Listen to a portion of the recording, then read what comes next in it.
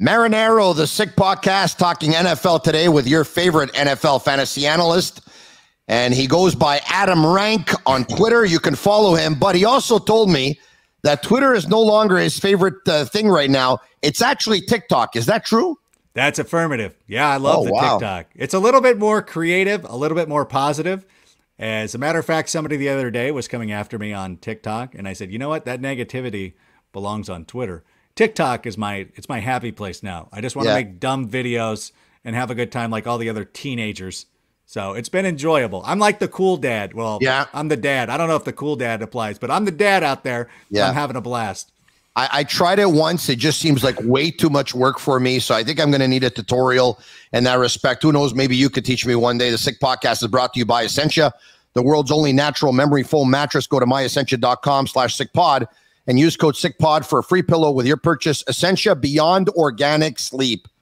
Well, the New England Patriots probably thought that Cam Newton was sleeping because they've decided to go with Mac Jones and released Cam Newton. That's a couple of days removed now. How surprised were you or not? It was, I mean, when you hear that Cam Newton has been released, it is one of those things that just sounds shocking. You know, I live on the West Coast, so my wife woke me up. She's like, Cam Newton was released. I don't know if you need to get up and do anything about that. And I'm like, yeah, it seems, because it's such a huge name. That's where you get your news. Your wife tips you off on everything. All right. Okay. She's the news ticker. She's monitoring it. She's up with the kids. So I have the late shift. She has the early shift. It was shocking. But the one thing that I really liked, I mean, you don't want to see somebody lose their job, but one of the things I really liked about it was for Mac Jones, he now doesn't have to worry about looking over his shoulder anytime something goes wrong, like any incomplete pass or a misread, he throws an interception. There's no camera cutaway to Cam Newton, standing on the sidelines or anything like that. This is his team. He's going to be able to guide it. And I think a lot of people will be listening and be like, well, what does this mean for my fantasy team? Now, a lot of you were not drafting Cam Newton. You shouldn't draft Mac Jones. But where it really helps out is for guys like Damian Harris, who last year did not get a lot of opportunity to run the football because Cam Newton was scoring all the touchdowns. Cam Newton scored 20 touchdowns last year. And anytime they got inside the 5-yard line, and no team since 2018 has run the ball inside the 5 more than the New England Patriots, but it was all Cam last year. So now that's going to sprinkle out to Damian Harris. I think Stevenson will get some opportunities as well. And J.J. Taylor is somebody to watch for super late in drafts. You're going to draft him in the 16th round or something. Don't draft him in the 4th or anything like that. But I think this New England backfield gets elevated a little bit. Jonnu Smith should be elevated a little bit. If you miss out on one of the top 3 or 4 or even 5, they'll throw in Mark Andrews. If you miss out on one of those tight ends, I think Jonnu is somebody to look at towards the end of your draft as well. And it just feels like all the B players for the New England Patriots have now taken a slight step up. All right. Okay. If you want your Mac Jones jersey, sportbuffshop.com for all of your officially licensed sports apparel and more. Use code SICK15 for 15% off on all of their items. And that's where you can pick it up. All right. Okay. Bill Belichick was asked how much COVID had to do with Cam Newton getting released and Mac Jones being a starting quarterback in terms of there appeared to be a misunderstanding with Cam Newton. He was away on the COVID protocol list and all that stuff. He's not vaccinated. Belichick wanted to dispel those ideas and said that there's been more COVID cases with players that are vaccinated, more so than players that aren't, and this and that and whatever. But Adam, you have to think that when you're a coach, one of the things you really think about is availability. Yeah. Am I going to be able to count on my players? Are they going to be there? Are they going to miss time? Whatever. We already know they're going to miss time eventually because of injuries. You'd have to think that it at least opened the door for Mac Jones. You would have to imagine. I mean, common sense would dictate that. I think that with a lot of these players, who understand that your best ability, as you said, is your availability. And if you're competing with other people for roster spots or playing time or anything like that, I can't imagine that you're not doing everything in your power to remain on the field. And even just like as a general health issue, just for the world to be able to move on from what's been happening, like this vaccine, it was approved by the FDA and everything like that. It's like, I don't know. And it just feels like it's just something that's hanging over you. Like there's something like, is something going to happen? I don't know. It's kind of like when you're at Sunday brunch and like, well, I got to go to work tomorrow. Like that's always in the back of your mind. And I think COVID's kind of like that too. Like, is something going to happen? Like, is there? So I don't know. And I know that Bill Belichick was out there with his own theories, and it's like, okay, that's very nice of you to talk about that. But it's like, I don't know. Like, leave that stuff ahead. Who was it too? Like, I think it was Cole Beasley, where they were like, hey, like he was wearing a mask and didn't catch COVID, but then was like, but the mask doesn't work. You're like, no, that actually proves that the mask was working because you didn't get it because you were in close proximity to somebody, but because you were wearing, I don't know. I hear you. There's just like, I don't know, like maybe not get your, like if you want to go to social media and get like a cool restaurant recommendation, I think that's perfect. So before Mac Jones actually plays his first NFL regular season game here, I have to tell you that on the surface, he looks to be a better fit with Belichick because Belichick and the quarterback who does both, but probably likes to run a little bit more and maybe runs a little bit too much. Mm-hmm. Listen, it didn't work out last year. And I'm going to preface what I'm saying by, Mac Jones is not the next Tom Brady. Right. But man, he kind of plays like him. No, I mean, that's a great comparison. And I think, and I say this as a Bears fan, going into that draft, I was kind of expecting the Bears to take a run at Mac Jones, assuming that Justin Fields was no longer going to be on the table. And we did extensive film breakdown. And everything about Mac Jones showed me that he's going to be a good player on the NFL level. And I think that he landed in one of the most ideal situations that not only do they have great coaching, and I think Josh McDaniels has proven in the past that he can work with these young quarterbacks. Remember, Josh McDaniels was in the forefront of a lot of this when he chose Tim Tebow years ago, ushering in this sort of new, nothing's really new. I mean, the NFL's had rushing quarterbacks forever, Randall Cunningham, Fran Tarkenton, you could go back in history. But I think that the Patriots just are a perfect situation where they can get the most out of Mac Jones. And he's been great at every level. He's shown that he's a good teammate. He's not one of these guys that, he didn't transfer out of Alabama because there were other guys ahead of him. And he could have taken the easy way out and gone to like Texas Tech or somewhere like that, SMU, I don't know, and done it that way. But he stayed with the program, stuck with it. And I think that that's the kind of mentality that's going to make him a successful NFL quarterback. All right, now on to Cam Newton. There's two teams that come to my mind for possible destinations, and I'm wondering if you and I are thinking the same thing. I probably should have wrote it down on a piece of paper so I could show you after you say it, but I'll be honest with you and tell you who I'm thinking about. Who are you thinking about? It depends on if you're expecting him to be a starter or not a starter. I think Houston obviously has a need. That's one. At the quarterback position. That's the only one I've been thinking of. I don't know. Maybe Denver. But Denver just kind of, I don't know. I just think it would be a hodgepodge with too many different guys in there.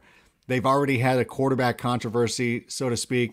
I think that with Cam Newton, you want to find an offense that's kind of like, what does he do good with? Like, where are his skills? Where would he help out a lot? And if Philadelphia hadn't already gotten Joe Flacco and Gardner Minshew, I thought that would have been good too. So I'm going to help you out on this one. You'll know exactly where I'm coming from. And we agree on Houston, by the way. I always look at familiarity. Mm-hmm. I always have a hard time saying that word. I'm glad I was able to pull it off. You did great. Who did he play for? Yeah, Washington. Correct. But Ron Rivera already came out and said that they're going to stick with Ryan Fitzmagic, and I think that Tyler Heineke is a player that they like as well. I think it's the backup that they really don't want to unseat. And I think that when Cam Newton was kind of shot down for Washington, I didn't take that as a shot at Cam Newton. I didn't think that was indicative of what he's able to do. I actually just took it as a positive for Heineke, that perhaps he is somebody that they're looking at long term. I know there was the playoff run last year. I know there was Chase was sitting there on the sideline during a mic'd up session. He didn't even know the quarterback's name. He's like, number 4 is pretty good. I kind of like him. But I think that they do see something in him. And again, it would really hurt his development to bring in Cam Newton. And then obviously Fitzmagic's going to have his games where he throws 4 picks. Why would you want to do that to yourself? So I like it. I'm not opposed to it, but because Ron Rivera already shot it down, it was kind of out of my mind. All right. So you know what? To Cam Newton, here's to you, Cherry River Hard Seltzer.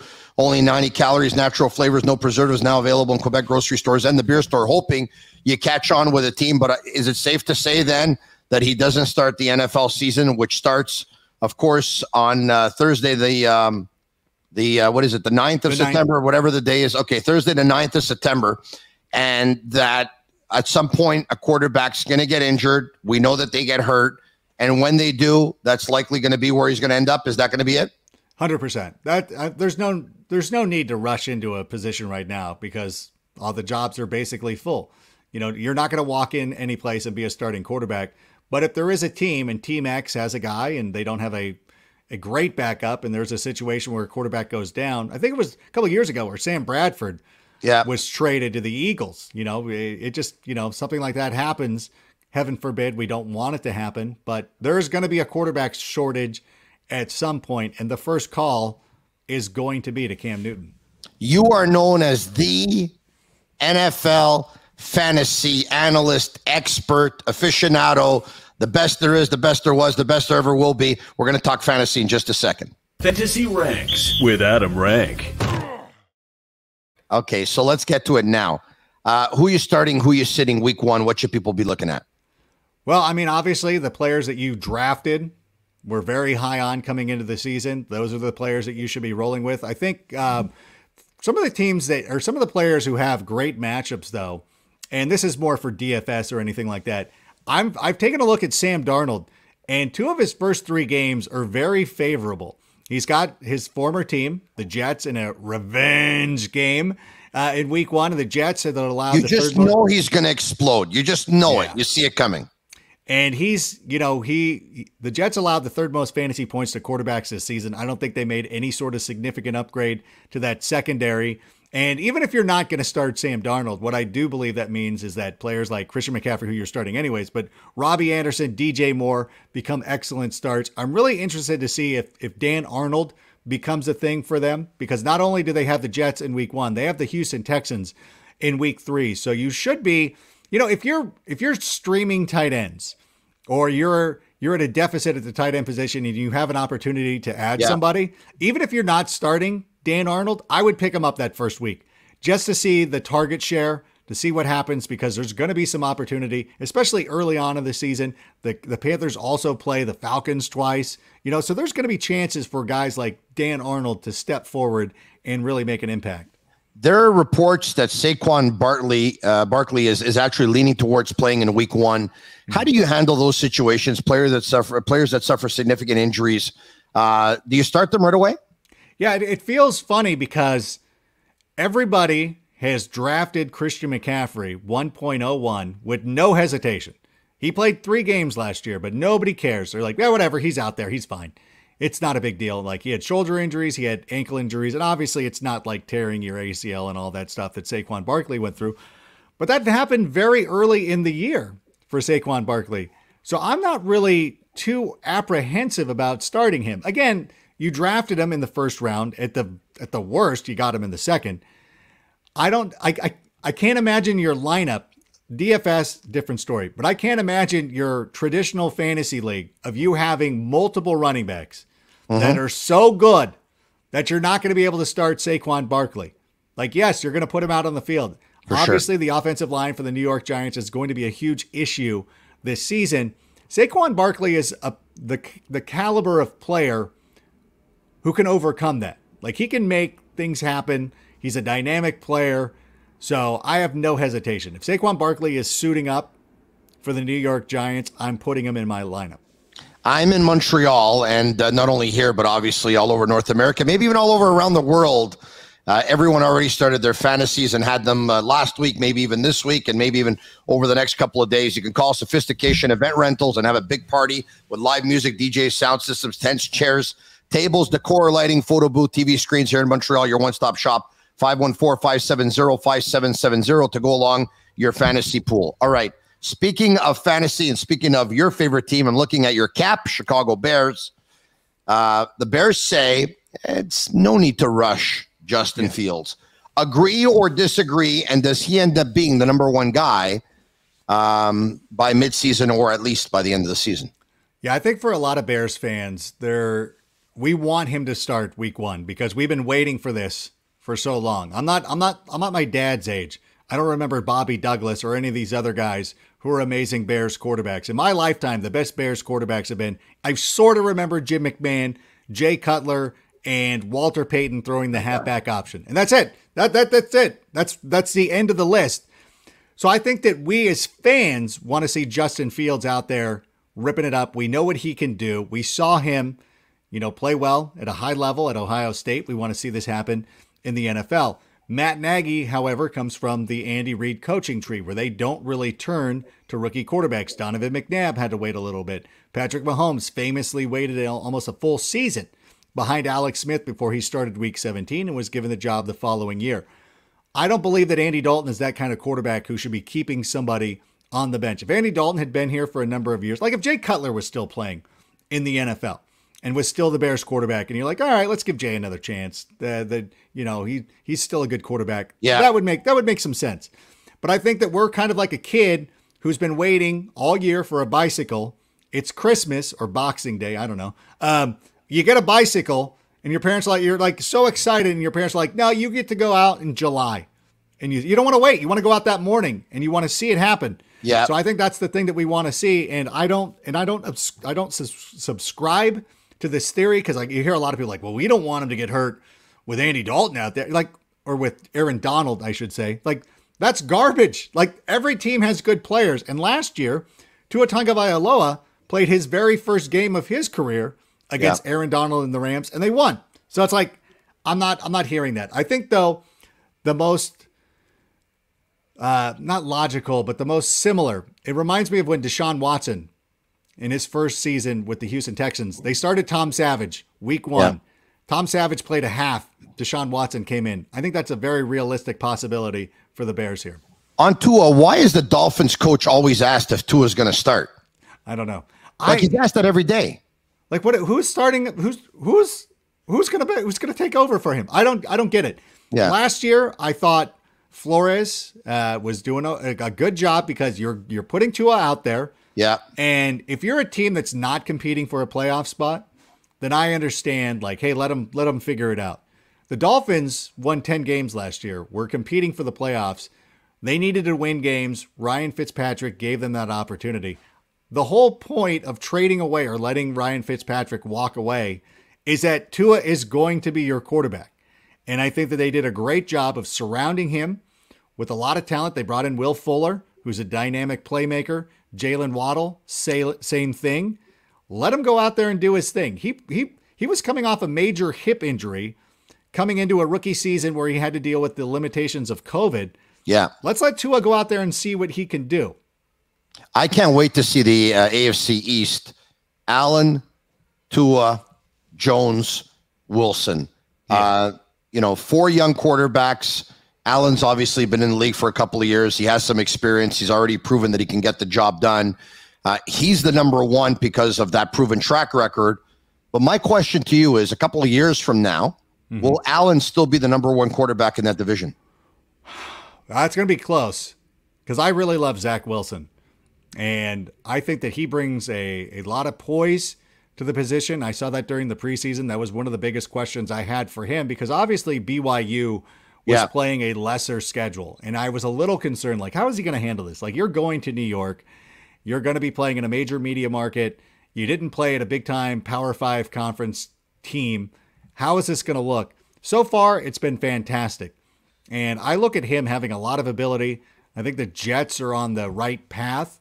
I'm not sure that it's going to happen for them this year, but I think that of the rookie quarterbacks, the guy that I could see having that Justin Herbert-like season could be Zach Wilson because he's going to play for the whole year. They don't have a veteran behind him. He's not going to get Tua out of the game. The Jets aren't going to be that competitive. I don't think they're going to be pushing for the playoffs, even with the added team. And I think they're just going to let him go out there and play. And they've got good weapons around him. I think Corey Davis is fantastic. I really do like Elijah Moore as well. And he's been battling some injuries so far. I think by the end of the season, we're going to see him step forward. And so for me, I think Zach Wilson, I'm not going to say it's not going to be Josh Allen, but I think that there's going to be a huge push with Zach Wilson and Mac Jones, who we talked about earlier. As a Jets fan, I hope you're right. But after everything that's happened over the last 20 years, there was 7 or 8 years or so where they were okay. But for the most part, that more often than not, they get it wrong. And watch Mac Jones end up being absolutely unbelievable under Belichick in New England. All that said, enjoy your fantasy. Football is almost here, bud. The regular season is just 1 week away. We'll talk to you soon. Thank you, sir. Appreciate it. Cheers. Now my time to try and make a little money. It's time for Sick Picks. Brought to you by MyBookie. How you doing, bud? I'm good, man. I'm good. I'm excited. 1 week away. You going to make me some cash or what? Yeah, and I got a pick. I think you're going to like it a lot. All right. Tell me his handle. Is that Run My Bets? He's my buddy Cash. I'm asking him to help make me some cash. Make me some cash, bud. Let's go. Okay, my first pick before I get into anything, guys. My first pick, MyBookie has a free bet. You got to take it. It's free money. Literally minus 110 odds. The bet asks, will any team score in the season opener? Bucks, Cowboys. Yes, obviously, guys. Minus 110. Go make your free bet on MyBookie. Get your free money. Now for my play, guys. I'm going to be giving it to you guys Sunday, September 12th, 1 o'clock. Jets, Panthers. Jets +5. Why are the Jets +5? Why are they 5-point underdogs to the Panthers? Guys, I'm going to be honest. I think the bookies are drinking a little too much Cherry River. The Jets +5. Why are they 5-point underdogs? Yes, I understand Carolina's at home, but here's the thing, guys. I literally only have them about 1.5, 2-point favorite on a neutral field. I don't think the Panthers' home field advantage is 3.5 points. You're getting through the 3. You're getting through the key number 4 also. Give me the Jets +5. We're not betting against the Jets with Sam Darnold anymore. We're betting against Zach Wilson. I think this guy's the real deal. Expect a show from him this season. Give me the Jets +5. I think it's a good bet. The spread is what it is because the bookies, I guess, are expecting Sam Darnold to a little payback on the New York Jets. You can go to MyBookie and mybookie.ag/the Sick Podcast. Use code SickPicks for 50% deposit bonus. Bet, win, get paid, and you, Cash, tell me that if we want to get paid, we go with the Jets +5. Jets +5 week 1, guys. That's your pick right here on the Sick Podcast. Cheers.